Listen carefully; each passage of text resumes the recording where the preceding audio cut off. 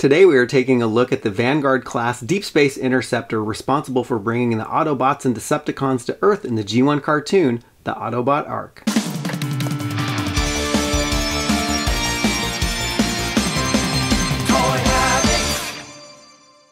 And before we get into the review, be sure to give it a like and subscribe to the channel so you can be alerted to the latest reviews, news, and episodes when they drop. Hey everyone, welcome back to Toy Habits, and today we are taking a detailed look at the Titan-class Transformers War for Cybertron Kingdom Autobot Ark and doing a full transformation into robot mode, as well as taking an up-close and personal look at Teletran-1 and Mainframe, so let's get right to it. And let's start off like we usually do by taking a look at the box, and the Autobot Ark comes in the Transformers Kingdom War for Cybertron trilogy box, and you can see an amazing photo of the Autobot Ark in robot mode grasping Megatron in the palm of his hands, squeezing the life out of him. And I love this illustration. It's a very prehistoric look, and you can also see the Autobot Ark crashed into the side of the volcano like it did in the G1 cartoon, and you can also see the image bleeding over to the side of the box, which is cool. You also see some pterodactyls in the background here and on the front of the box here as well. And looking at the side of the box, you can see this amazing illustration of the Transformers War for Cybertron Kingdom art here, and it has an array of Decepticons and Autobots, and it is the same art that appears on the sides of the boxes for the smaller figures. It's just in a much larger scale.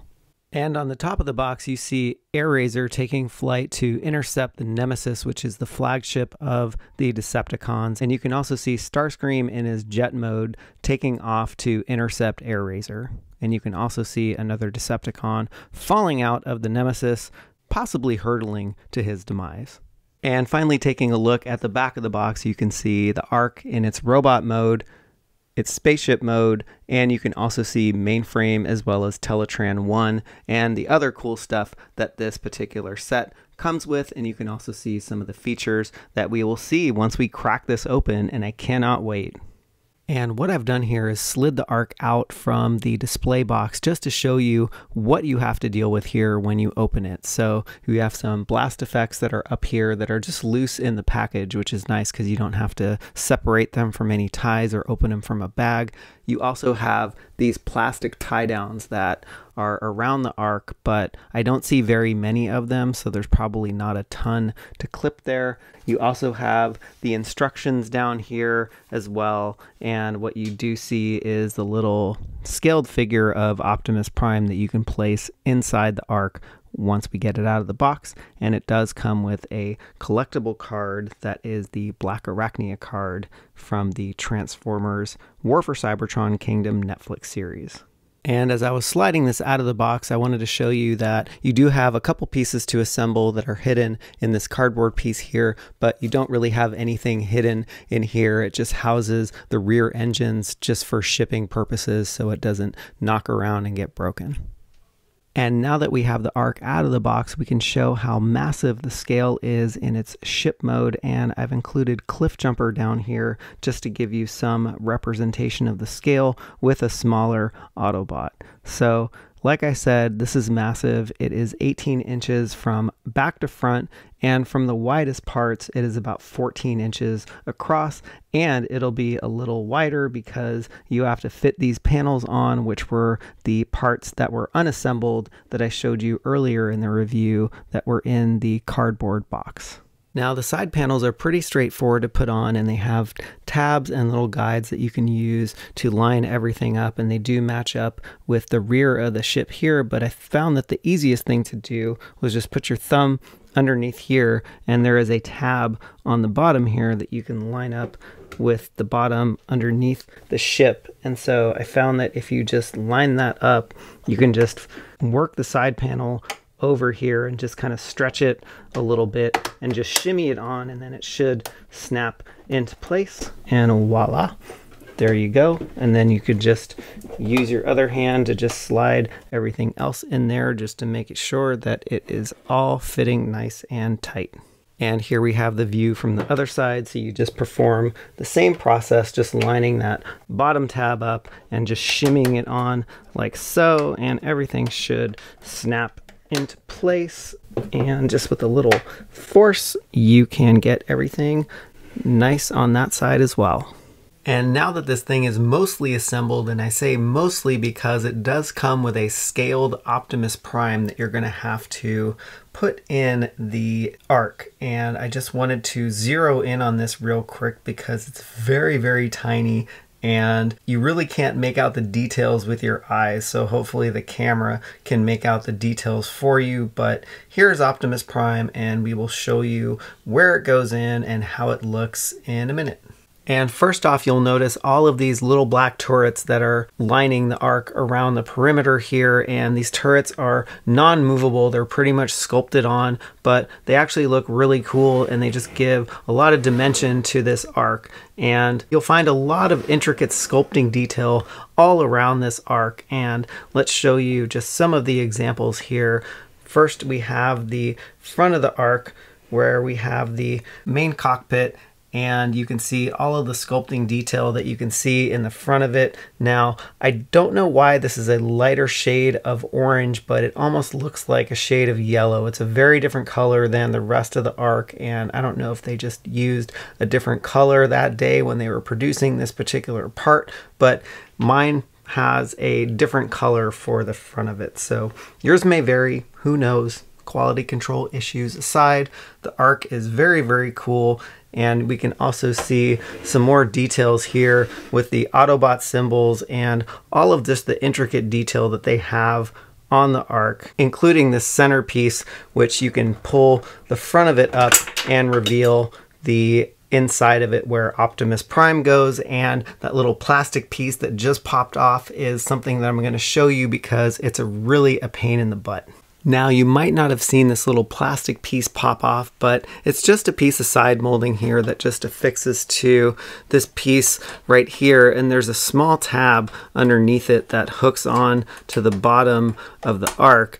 And what happens here is this little tab clips in here, but if you forget to lift it up on both sides and then lift this piece up, it's gonna pop off. So I've done that several times, so that's why I called it a pain in the butt. But if you realize that you need to do that, you won't have that problem. Now, once you have this piece popped open, you reveal this very cool command deck that you can see here. And basically what this is Teletran-1 and Mainframe. And it's really cool because Teletran-1's details actually double as interior detail for the Ark. So that's really cool. So we're gonna pop Optimus Prime in here just to show you how it fits in and how it looks. And it's really cool because this is a scaled version of Optimus Prime, so you can imagine how massively large this particular Ark is. And you can see the navigator globe in the middle there, and I just think the attention to detail on this thing is just absolutely amazing. And while we're under the hood, so to speak, you can actually remove Mainframe pretty easily. You just slide him out and it basically reveals this hollow hole that if you have core class figures, you can place them in there, but I don't think this was really intended for a core class figure, but you can sit them in there.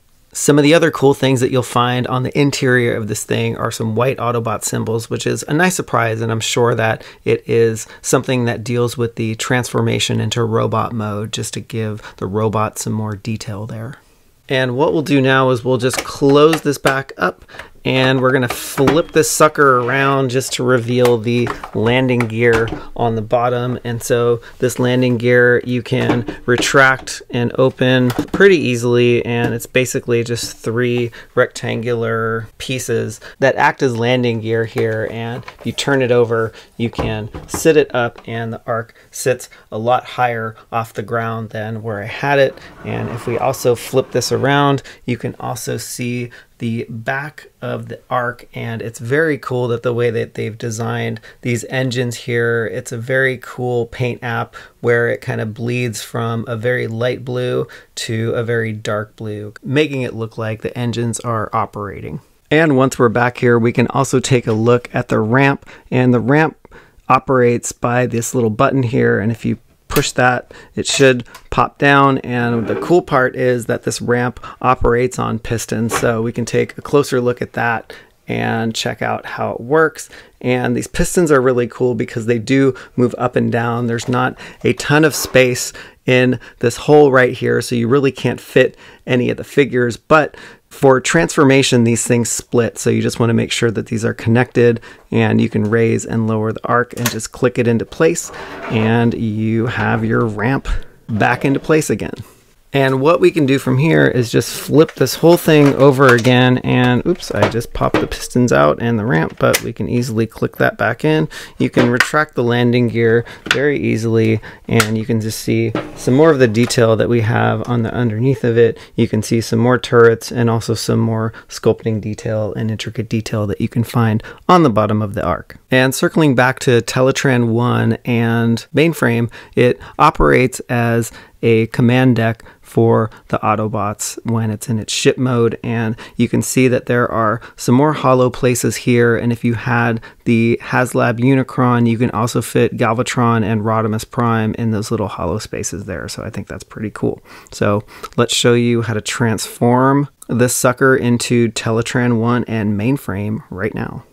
Now for transforming Mainframe, you can leave Optimus Prime and the Navigator Globe in there because they are detachable and they are very tiny and you might lose them, and transforming Mainframe doesn't actually hinder these pieces staying in place. So to start, what you can do is detach the legs from the tabs here and you can just fold them out, and what you need to do next is just rotate the midsection around, and what you'll need to do next is just unhinge these little side panels here, and what you can do is rotate these feet forward, but sometimes these pop off and you just kind of have to close them in place here and just lock them in, and you repeat the same process on the other side. You just rotate the foot around and this becomes a very stable base for Mainframe, and that locks into place. And if you notice, his arms are up here, so you just kind of unclip them from the little torso side here, and you do that on the other side as well. And you can raise these up, and what you'll need to do is just hinge this part forward, and it just basically reveals the head where you can make sure that you pop it out, and you can rotate that around. And basically what you'll need to do next is just take this piece and just pop it up here and just lock it into place, and it clips in really easily. And what you can do next is just take the arms, rotate this little panel here and fold the fists out and just rotate that back. And you do the same on the other side with the other hand, rotate the fists out, and you can close this panel, and voila, you have Mainframe, and he actually looks really, really cool. So let's take an up close and personal look. And now that Mainframe is transformed, you can see the very cool detail that you have here. You have this very cool Autobot symbol, what looks like to be a fan or just some systems here in front. And you also see some of the details here on the legs. And I think this figure looks really, really great from the front, but you do have that command deck that's just hanging off the back, which is okay, but you'll probably be displaying this figure from the front, so you probably won't see it anyway. And I do really love the head sculpt. It's a very cool one, and it's very unique, and it does have that piece of translucent plastic in the back, so it actually lets light in, and you can kind of see his eyes come alive here, and it just creates a really cool effect. Next up, let's transform Mainframe into Teletran-1.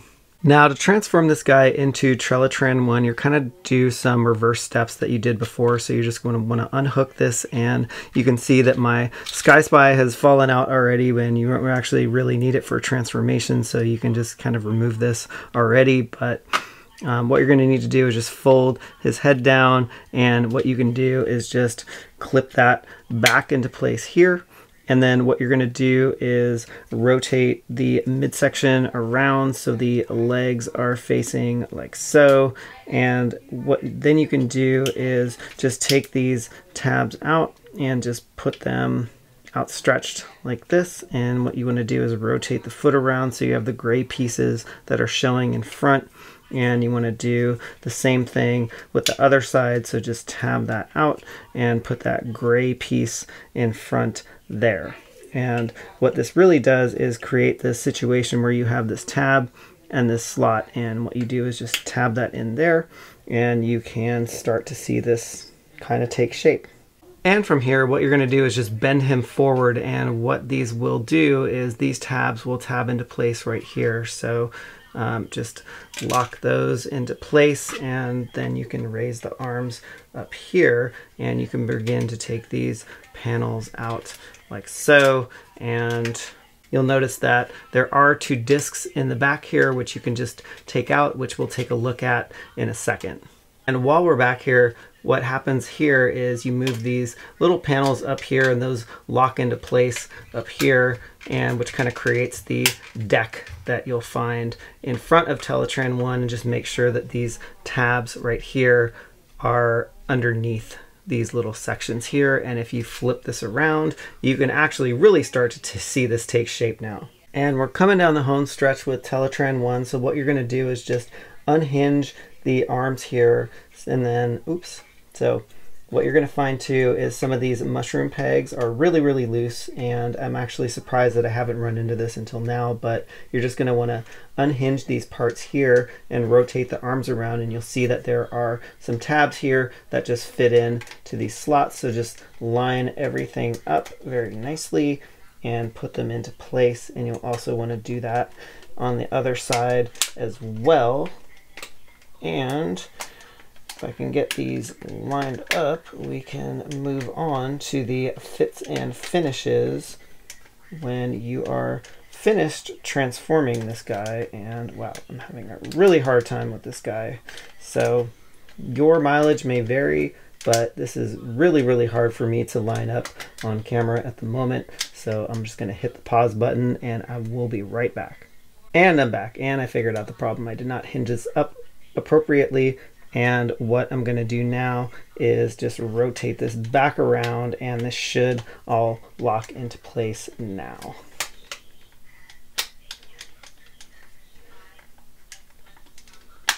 Okay. And when you're finished with that, all you need to do is just put these fists and tuck them in here, and do the same on the other side, and you now have a beautiful Teletran-1 that we can take a closer look at the details now. And what I'll do now is just bring in Red Alert for a size comparison here, and you can actually see that Red Alert and the scale of Teletran-1 look really, really good together. So let's just take a closer look at the details here. Now, they did an amazing job with the paneling here and just making this as detailed as they can, and all of the 3D printed stickers are fantastic. And you can see that there is the Matrix of Leadership, there's a map of the Earth, we have the Lost Autobot here, as well as the Ark, and some just really, really cool details on Teletran-1. And we finally get a Teletran-1 after, gosh, how many years, right? And taking a closer look at Sky Spy, you can just see some of the detail here, the paneling, and this is actually a really detailed piece for how tiny this is. And you'll also notice that you have some gold discs that come with Teletran-1, and you can see that it says Sounds of Earth on the back, which looks like a record, and you have some really cool details and some symbols on the back here, which look really, really nice, and they're painted in a nice metallic gold. All right, now let's get into the transformation of the Ark into Autobot robot mode. And what you're going to need to do first is just flip this guy around and just make sure that these little tabs here are unhooked, because if you remember in the beginning, these little panels popped off and they were really a pain in the butt to deal with. And so there's just one side that's really sticky on mine. So just make sure that those are loose, and what you'll be able to do now is just lift this front piece forward without those tabs falling out. And so what you'll need to do here is just push these tabs in, and they will go into place here, and then you can just kind of fold them in and they will lock into place. And once these smaller pieces are tabbed into place, you're going to want to take these orange pieces here, rotate them up like so, and then just fold this piece right into the torso here. And then all you can do is just lower this down. And then what you'll need to do is flip this guy over. And what you'll see down here is the nose cone that has a very large hole for it to tab into this piece right here. So what you do is just detach the nose cone here, bring it forward, tab it in, and you'll also notice that there are some tabs here that'll tab into this little slot down on the bottom here. So just clip that in like so. And now that these are tabbed in, you can flip this around again, and what you'll need to do is just bring this piece forward up over his head, and we're going to move on to the arms next. And what you'll notice is that there are some tabs here, and this little tab here will lock into place, and also this tab here will lock into place in here. So what you're going to need to do is just raise this arm up forward, and that'll lock into place. And then what you'll need to do is just bring this all the way straight down until you hear it tab into place. And you might take a little bit of finagling here to get this into place, because all of these things have to line up right. So, and here we go. Once you hear that click, you are good to go, and you can move on to the next side. And flipping this guy around, we can repeat the same process on the other side. So just hinge this up, that'll lock into place, and then you just move this down, and hopefully you will hear that click. Ooh, that was a rather large click. And then from here, what I recommend is just turning this all the way around at the torso so you can start to transform the legs. And once this whole thing is flipped around, you can then flip this whole thing over. And if you noticed in the beginning of my video, I actually did not have this piece from the tail raised up. So what happens here is you just open this trapdoor, and you can hide this tail piece down in the little bay here, and just close this up. And then what you'll need to do is just flip this over again and basically separate the legs. And what you want to do is just ratchet this whole thing out.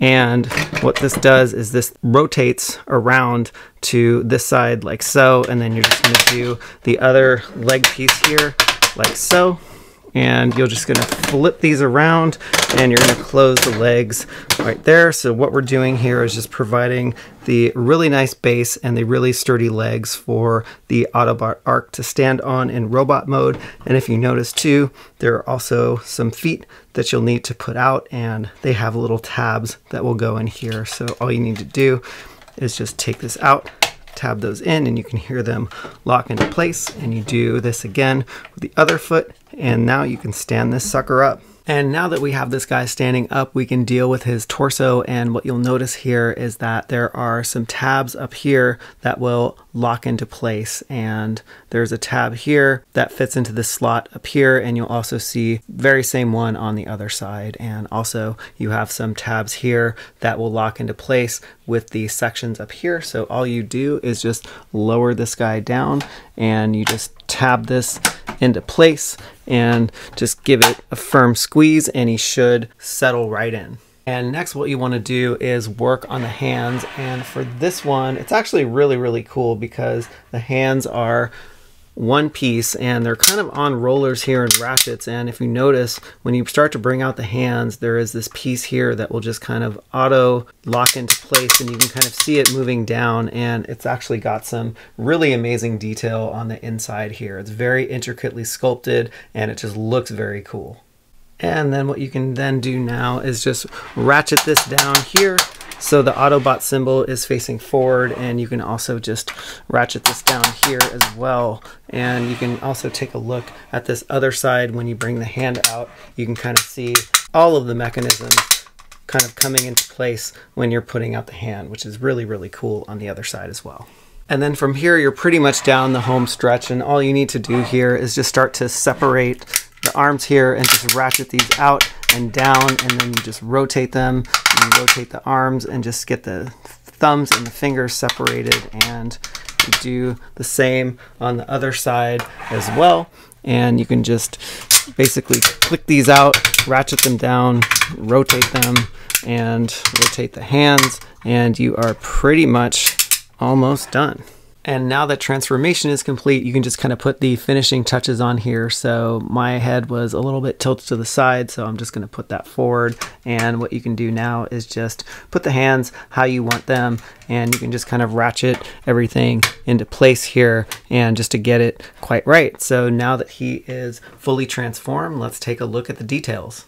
Now, saying that this robot mode is massive is an understatement, and what I'm going to do is just throw Red Alert in here just for a size comparison, and you can see that the Ark in robot mode just towers over Red Alert, and it takes about 4 Red Alerts to equal the height of the Ark in robot mode. And taking a closer look at this head sculpt, we can see some really nice details. Now, this is on a swivel joint and it's not on a ball joint, but I think it serves this purpose, and you can see some really cool neck detail here, and you get a really nice mix of colors, and you have some gunmetal gray paint app, which is a lot shinier than the matte grays that you'll find on the top of his head, and you'll also see some mixes of yellow here that really set off his neck piece there. So really cool sculpt for his head, really cool attention to detail, and you could even see the red eyes underneath the gray eyebrow. And what we're going to do now, just to wrap up the review on the Ark in robot mode, is just focus on some of the things that you couldn't see while it was in ship modes. So for example, for some of the arms, they have some sculpted detail here in these gray parts. And if you take a look at the hands, we can see some more detail here, and the hands are not super articulated, so they are just closed off and just stuck together with these 4 digits here, and really only the thumb moves and this hand moves, but it also rotates back and forth, which you can hear very loudly. And as we move down the front, you can see that the rear engines are now the front of the legs, which actually give it a really cool look in robot mode and just make it look a lot more interesting than just yellow panels that are covering those engines. And now that I've turned this around, you can also see some of the details in the back of the legs. So what you really don't see in ship mode is the panels that are back here that are super detailed. And if we move up the Ark, you can also see some of the leg detail here. You can also see those really, really loud ratchet joints and some of the fits and finishes that you'll find on the back of the figure. But my guess is that you will not be seeing this part because you'll probably either be displaying him in ship mode or in front in robot mode. And one last thing to note here, and if you take a look at the back here, you do see a translucent piece of plastic that lets light in so it can make his eyes look alive and become red, and it just gives a really cool effect to the figure. I'm quite impressed with the Autobot Ark, and when it's all said and done, the transformation was quite easy and the fits and finishes on the Ark are very well done, and it's really great to finally get a proper Ark and Teletran-1 to the collection. We'd love to know your thoughts in the comments below, so sound off, sub the channel so you can keep up with the latest news and reviews, and thanks for tuning into Toy Habits.